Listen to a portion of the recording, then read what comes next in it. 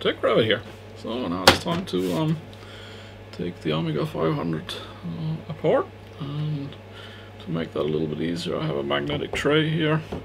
I don't actually think we're going to need more than one type of screwdriver. We'll see when we get started, and then I've reserved some plastic bags, zip bags, to be able to put the different components of screws in. So anyway, let's get started. I'm going to reposition the camera so a little bit easier to see what's going on.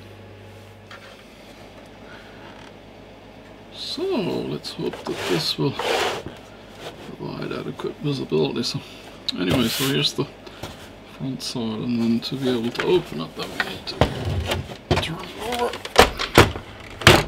and then we start with taking the screws that hold the cover on. That's one. And the magnetic tray works quite nicely because it allows you to stick the screws on, so you can group them together and they won't fly around all over the place. Whoops. Yeah, maybe put it like that. Okay, there's the screw.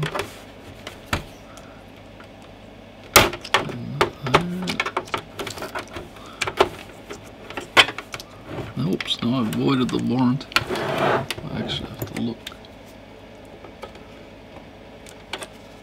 Is there a screw in there? Strange. Okay, so that would be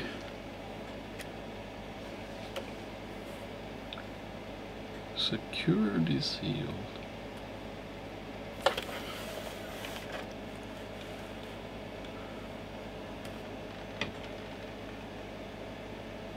Okay, no returns approved.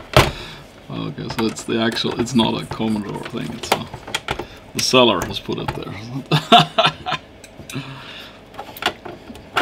Yeah, well, I'm not have any plans to whatever happens. I'm not, oh, come on, they have to make it like that. So that means that this is going to be, no, oh, thankfully not that difficult to remove, so it actually looks like I can clean that off.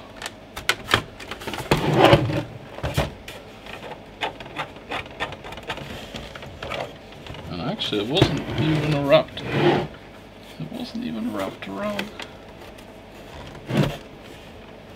There's no coloring on the other cover.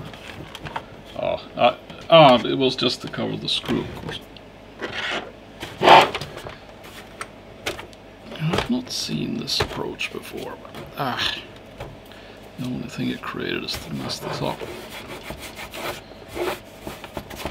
It's not exactly like these come with full guarantees, right? Oh, I should also check that if it actually has anything under here.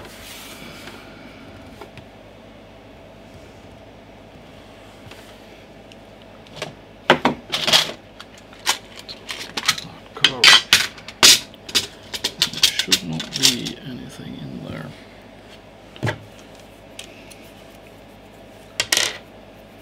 But you never know.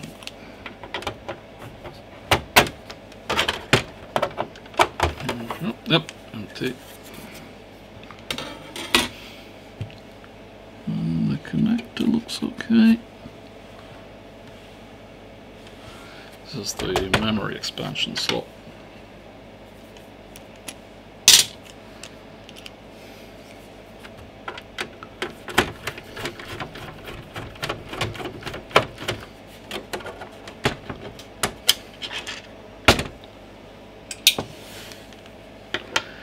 Now then, these screws here for the disk drive.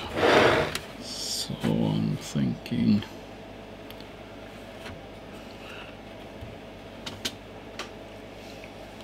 there's no screws here, but there are these screws that need to come out. So there's 3 of them. And we can get it from this direction.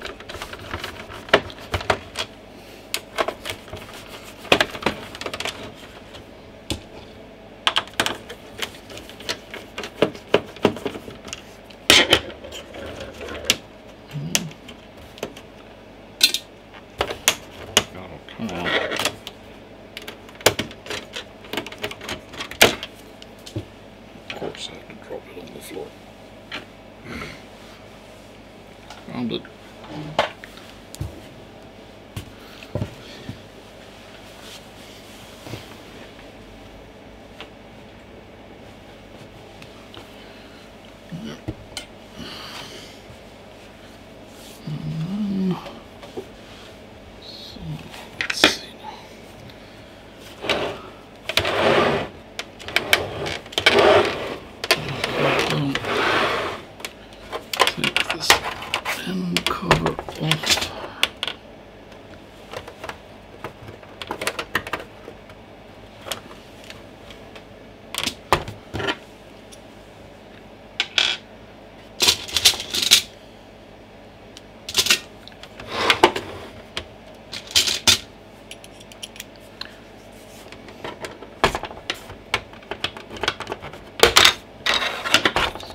Stand cover and the connector. Looks like it's in good shape. In many of these units, when they've lost the cover, then this edge connector can get damaged. Which of course is not nice. These are all main signal bus. Okay. Let's see if that's all the screws, or I just need to take some.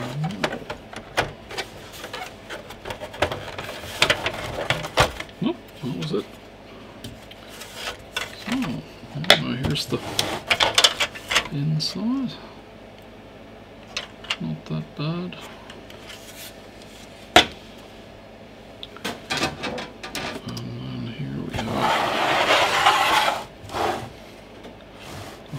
Inside unit. This is the keyboard.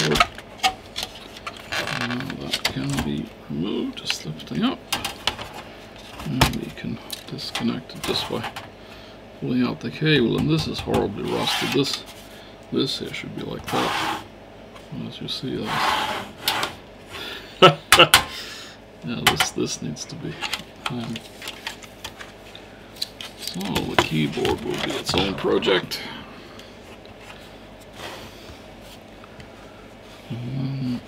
To get this out, switch bits again.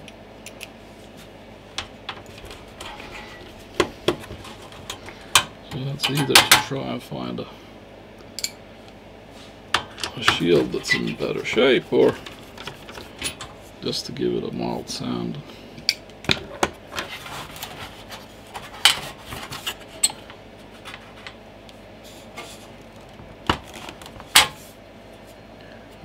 Okay, so it actually needs, those need to be opened up.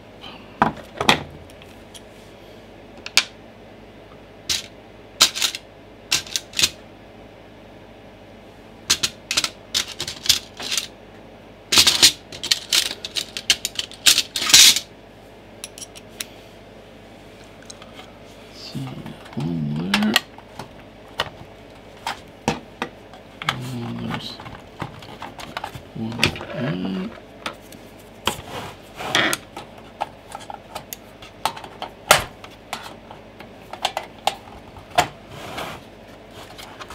Let's see. Okay, off there.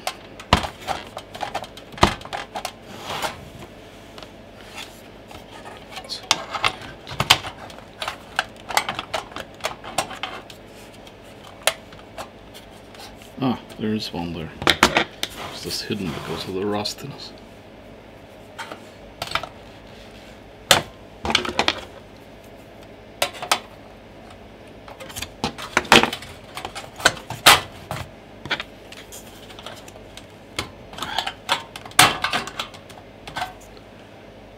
Okay.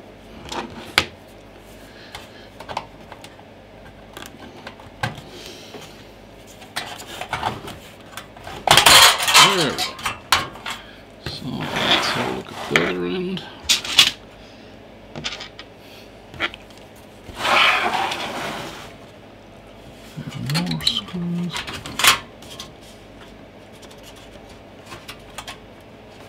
Ah, there it is. There's two more. One down there. Change the lid again.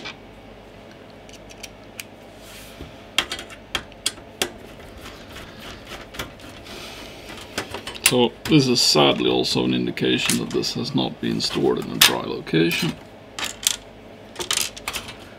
Because usually this rusting happens, of course, when the humidity is very high.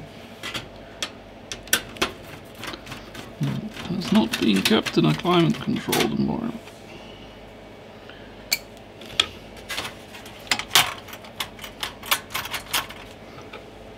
Ah, one more tab.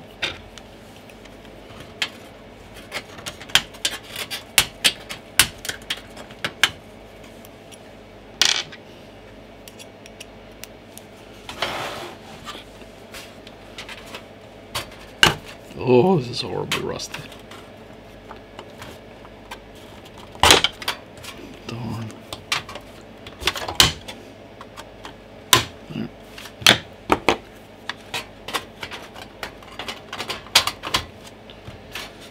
There we go. So, as you see, it's... but the underside is not that bad shape. And the mains board looks relatively clean and sort of okay.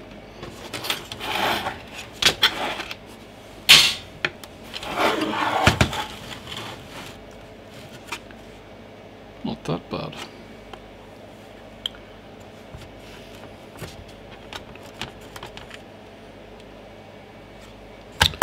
We take out the disk station.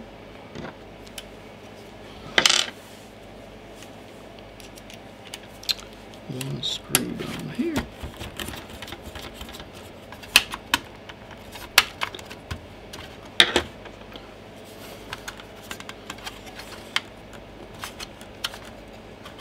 Okay, that's a piece of tape on both sides.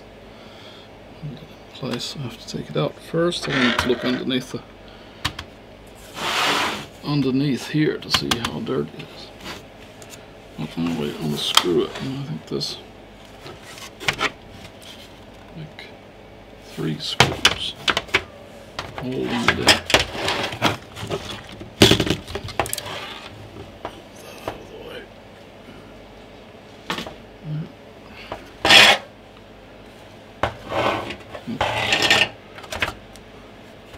Here.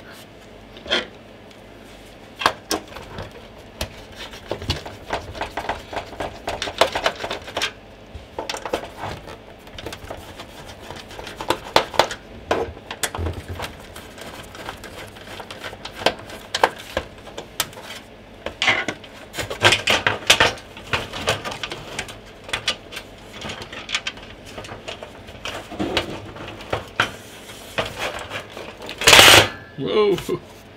Okay, that came off. That's 3 screws. That are for this drive. And the bottom looks pretty okay. It's not that dirty. Or actually not dirty at all. As I said, the seller had pictures of where it was taken apart. I'm assuming that that's what the seller did.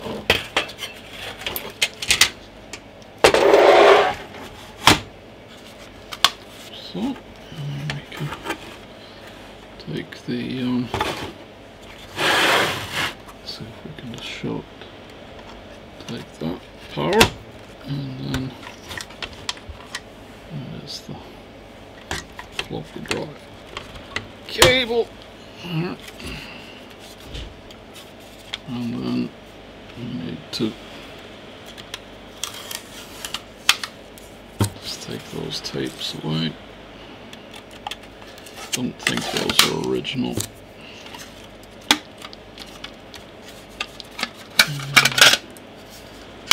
Have a look at the actual disk drive. If you hear the background noise of rain, it's because there's a rainstorm has just hit us. So that's that. Not too dirty. Maybe do with a bit of air blowing. Now then, final act. I want to actually take this out, with the actual main board out of this protective cover, because then we can see what it looks like underneath properly. Because it's not hard to evaluate if it doesn't take it off. And there is a bit of like rustiness in there. And to do that, one has to take out all these individual nuts. So I will just do that and get back. I'm done.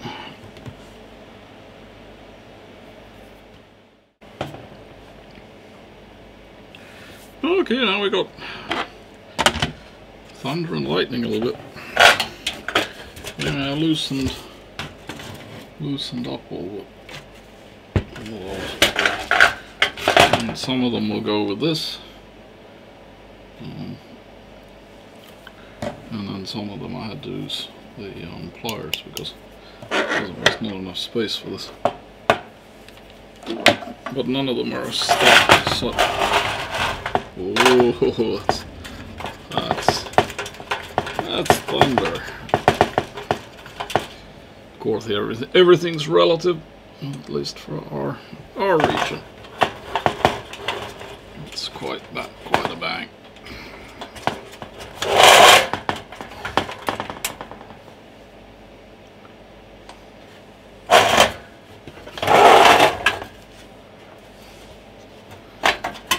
Just have to unscrew all these.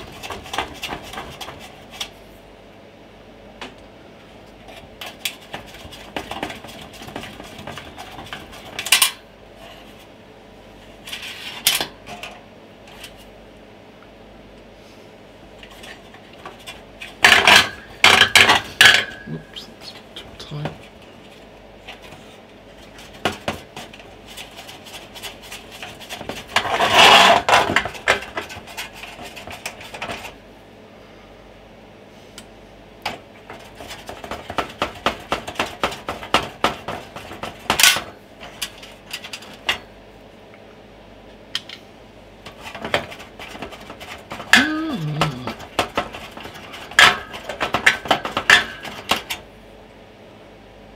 Takes a while to get all those off.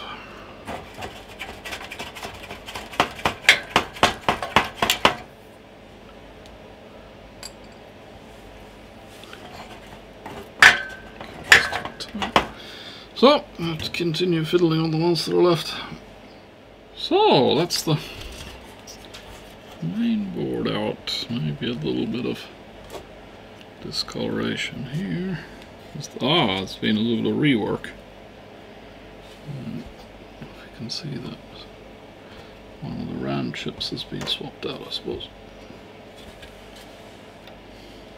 So that definitely looks like some rework.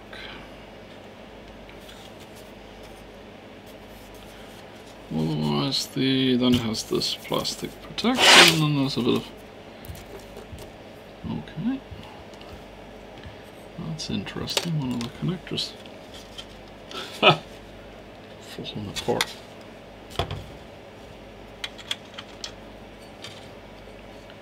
Okay. Difficult to fix, but it's.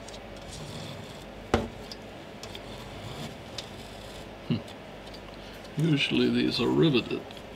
So if you see like there, it's riveted. And this one doesn't seem to be.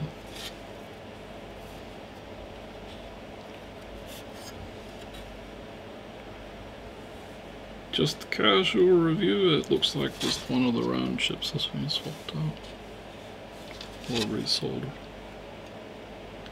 Otherwise it looks kind of okay. And then the base, it's got some rust visible. Not in the best shape. also not the best shield that I've seen. So that's for that.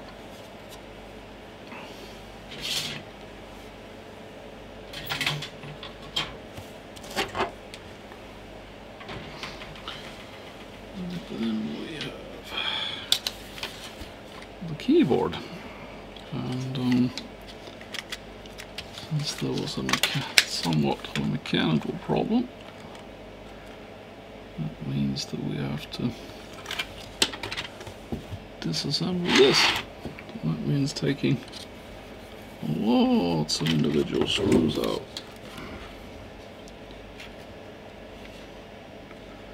We'll probably have to remove the control wheels.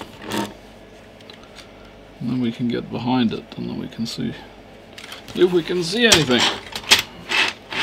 So now we'll get started to unscrew all those.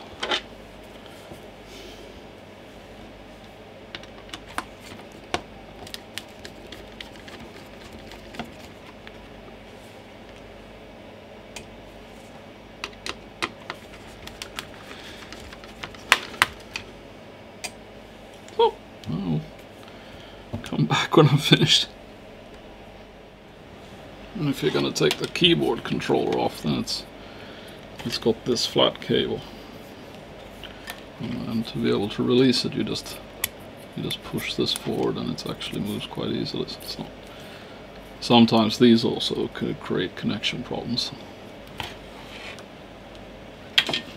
Yeah, and then you just take the other screws out, and then it comes out as a complete unit. Oh, that's entirely should be all the screws out. And then it just lifts off. And that's the back side of it.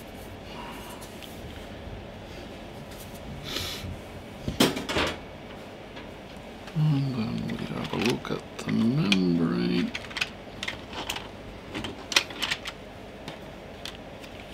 Which is this part. You can just lift it up. And then you can turn it around. Oh, it just looks kind of like that.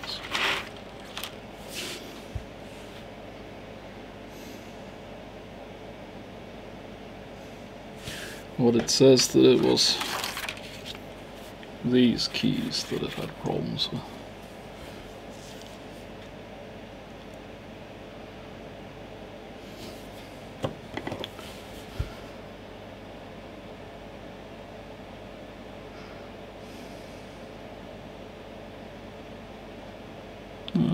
Maybe a little bit of dirt, but nothing terribly serious.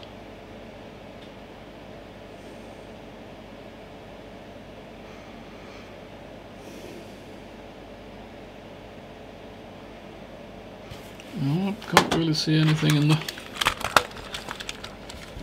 actual key switches either that are terribly wrong. So if it was these direction keys that weren't working very well. Not really see any. Like, if the good thing is to compare it to some other keys, like just to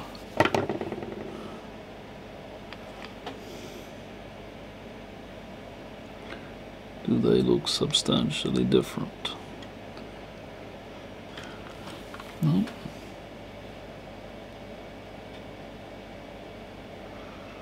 It's always possible that there's also, over time, there's some liquid that's got onto this surface.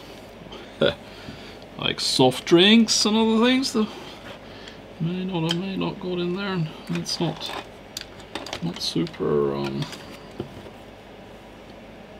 not super easy to see that, other than now that one can actually, this is not electronics, this is just plastic, so one can actually give this a careful wash down and clean it up.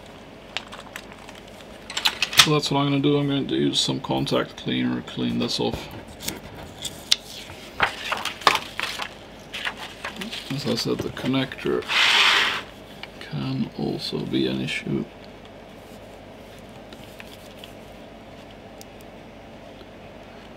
I've seen worse.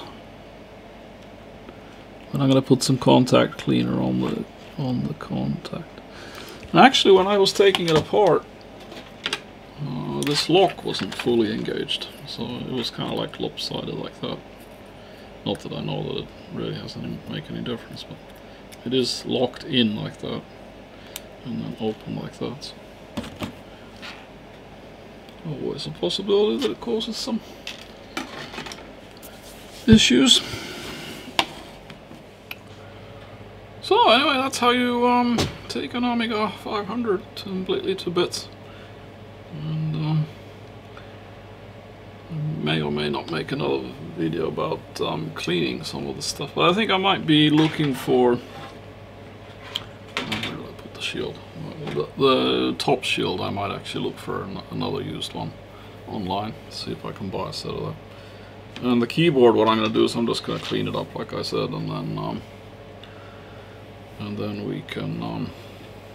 I'm just going to test and see how it works. If the cleaning didn't help, you can actually you can get membranes, not new ones, but used ones you can find online, or you can actually buy the whole keyboard unit also online. So yeah, we'll just have to give it a go and see how it will end up. And if you're interested to follow the progress, then consider subscribing, hit the bell for notifications, and I'll see you in the next one.